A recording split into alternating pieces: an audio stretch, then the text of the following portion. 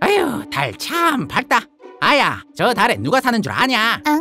저 달엔 토끼가 살고 있어야. 우와, 토끼? 그래, 토끼. 근데 달토끼는 토끼랑 다르게 떡을 무지하게 좋아해서 지금도 아마 떡방아를 찍고 있을 것이여. 추석이니까 오늘은 송편을 맹글어 먹었지. 할머니, 우리도 아까 송편 먹었잖아. 오냐, 글지.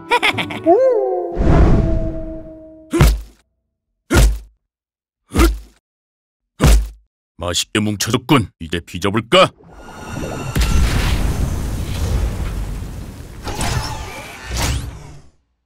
안녕하세요. 1년 머슬입니다. 반갑습니다. 에이, 화성에 토끼가 있는 줄 몰랐잖여. 내가 71년생이니까 말라도 되죠. 그나저나 아우는 뭐 코인 같은 거 하나 모르겠네. 나는 돈이 많아서 괜찮지만 아우는 조심하셔야 해. 어이, 어이!